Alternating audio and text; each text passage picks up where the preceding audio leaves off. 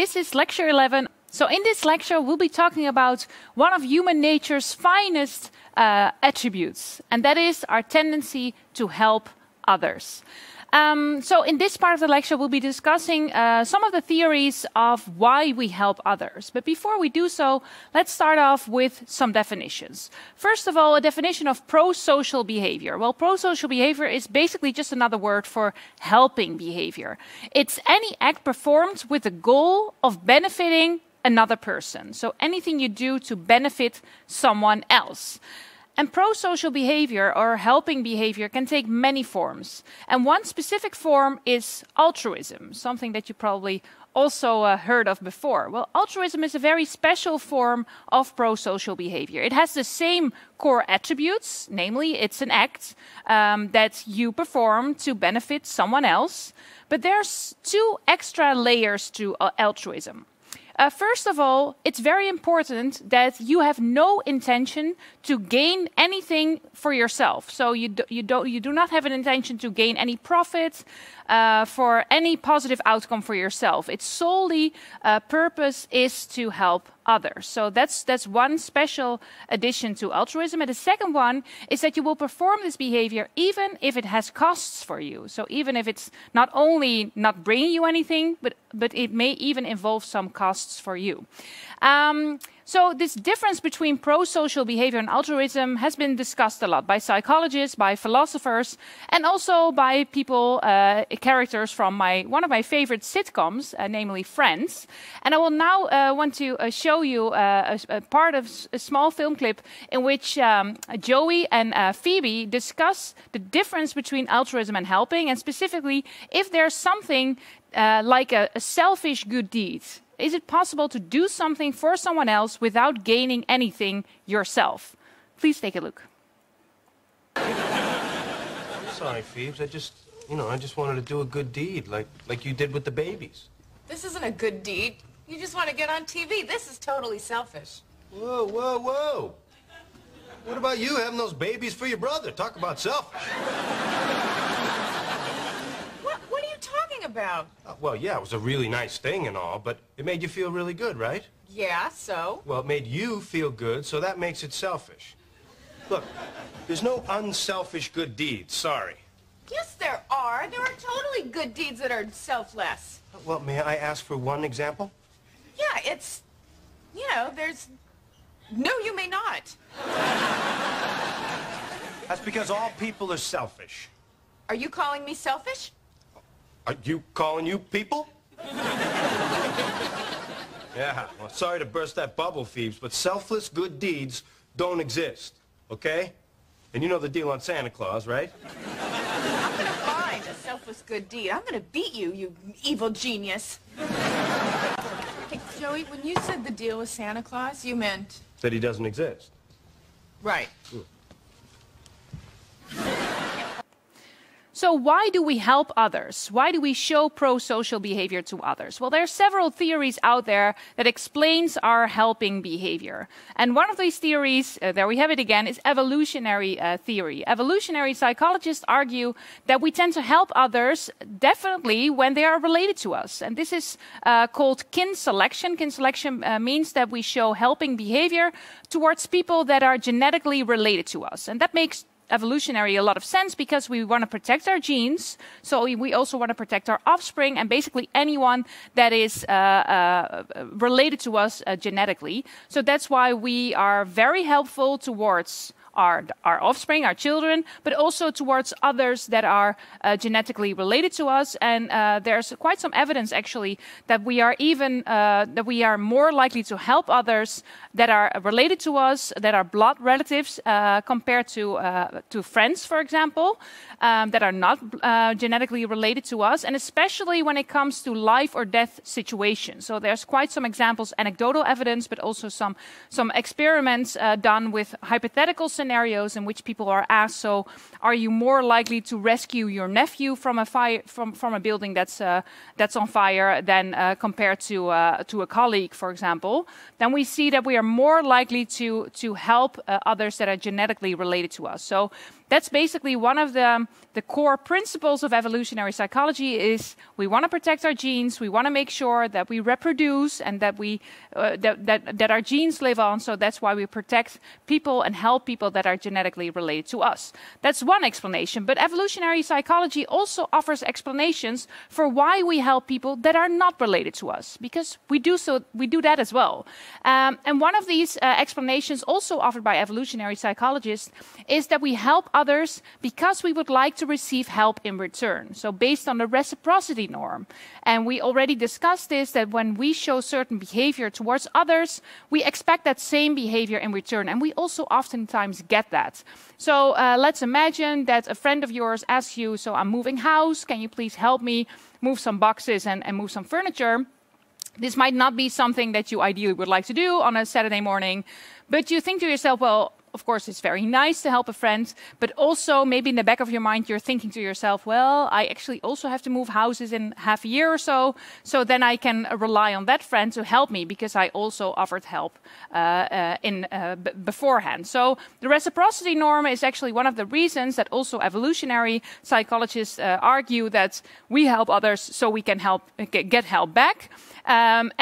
This is good for us. This is good for our well-being, and it can also mean that once we offer help to people, that they can offer help to us in times of great need, and maybe even when our survival depends on it.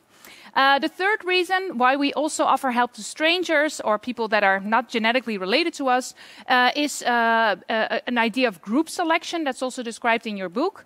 And that means that on the bigger scale, so if you zoom out a bit, we know that groups of people that are helpful towards each other have a higher chance of surviving over a long time. So people that are very selfish and don't offer help to others, they actually have a higher tendency to become extinct, and that group has a lower chance of surviving. So even though helping is sometimes costly to the self, on the long run, it's oftentimes good for the group. So it's actually, in a way, a sort of a social dilemma, something that we discussed in a previous lecture.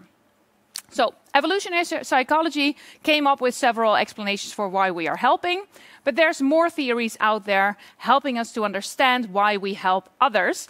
And one of these theories is the social exchange theory. This theory is also part of lecture 10, actually. It's chapter 10 also in your book on relationships, but it comes back in this lecture, in lecture 11 on helping. And according to the social exchange theory, basically what we decide to do stems from sort of a weighing scale from benefits and costs. And what we decide to do is sort of the outcome of what offers us the most benefits. So when it comes to helping, there's oftentimes costs involved. Sometimes helping can be dangerous for us, especially if someone is in need. For example, if you have to run into a burning house, of course, that's very dangerous for you. It might actually be painful or uncomfortable for you to help. And at the very least, it will likely cost you time. So there's some costs involved in helping.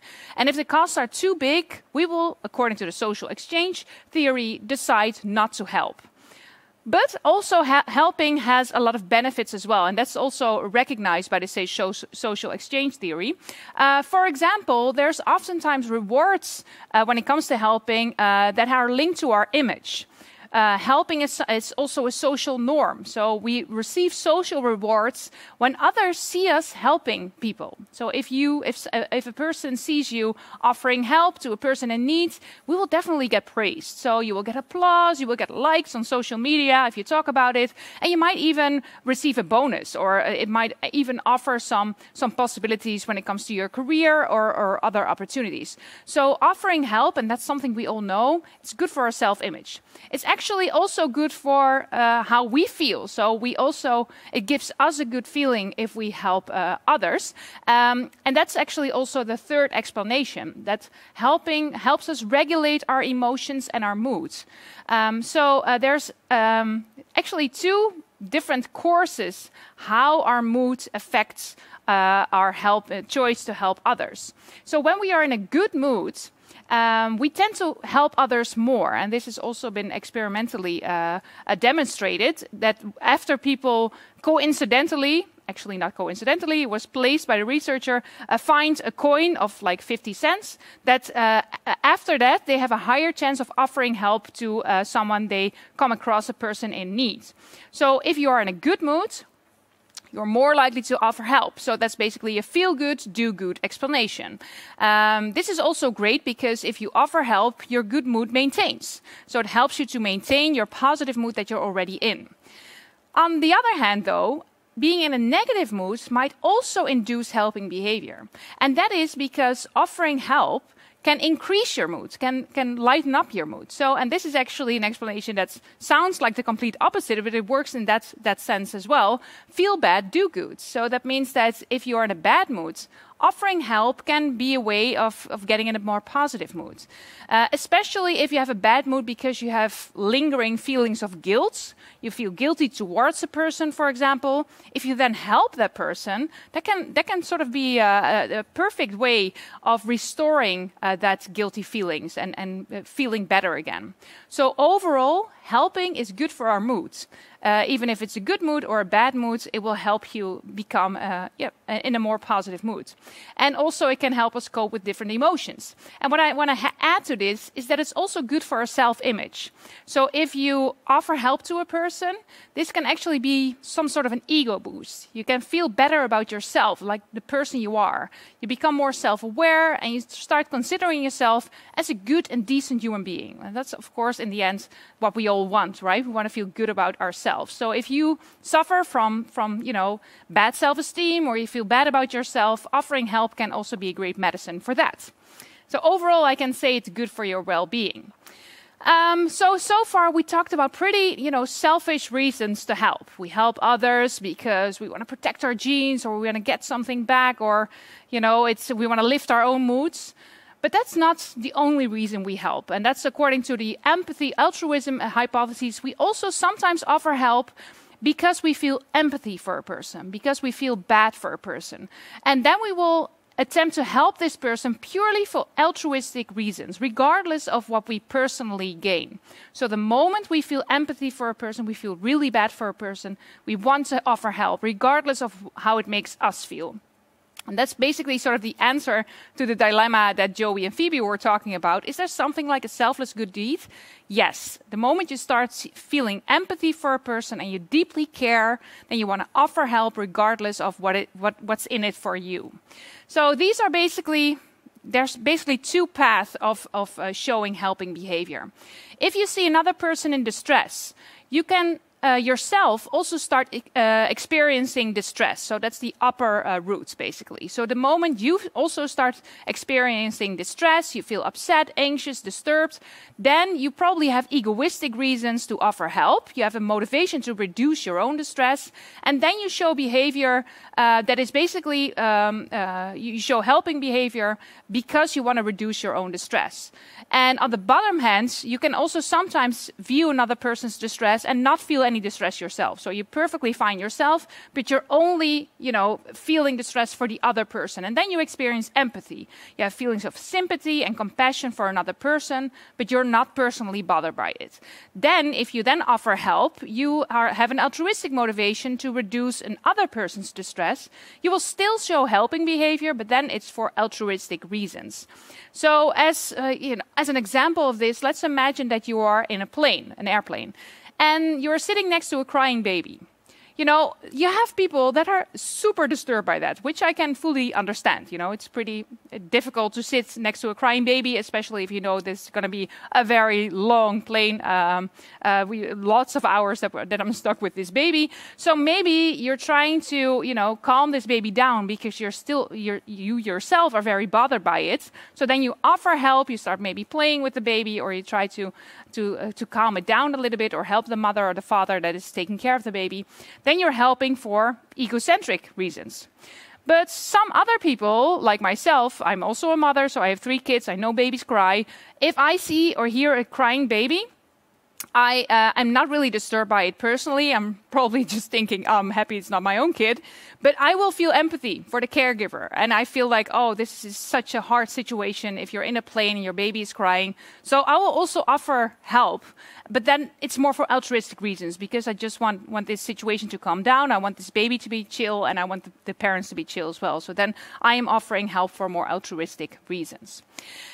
So, in a nutshell, summarizing all this, why do we help? We help to protect our genes, we help to get something in return, to look good in the eyes of others, because it makes us feel good, and because we care.